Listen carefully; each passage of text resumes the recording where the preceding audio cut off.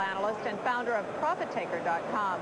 You look at a lot of mathematical equations comparing the different markets. And what does it tell you about how we're going to do at the end of the day today?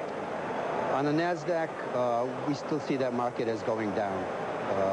Our research does not indicate that we're at a bottom at this point.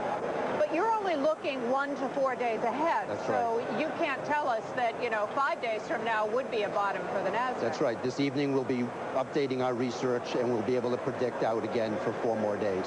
And your prediction for today on the Dow was for a mixed day. The Dow was right? a mixed day, yes. We make several different predictions and they were a little bit in conflict with one another, so it wasn't a clear indication that the Dow would be down. But the NASDAQ was clearly indicated to be down today. Yes. And that's in fact what's happening. Yes. We're now higher for the Dow, and there are a lot of buy orders on the close, which would indicate a strong close for this market at least.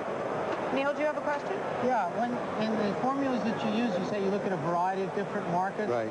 Do you look at international as well as domestic markets? Yes, we do. We look at other stock indexes elsewhere outside of the United States. Of course, we look at the Treasury bond market, foreign currencies, the various domestic stock indexes as well.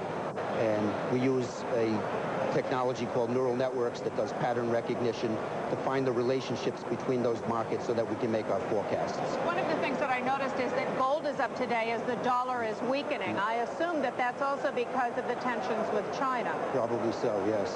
Now, will that change all of your forecasts? I mean, an event like this kind of changes everything? Well, we're doing it strictly by the numbers. So as our software will run its calculations this evening, it will make its forecast for tomorrow and for the next 4 days.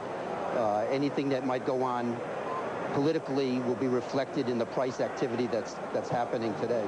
As of what you've seen so far, what's it look like for tomorrow? I think the NASDAQ has not made a bottom at this point, at least based on our research. That's clear.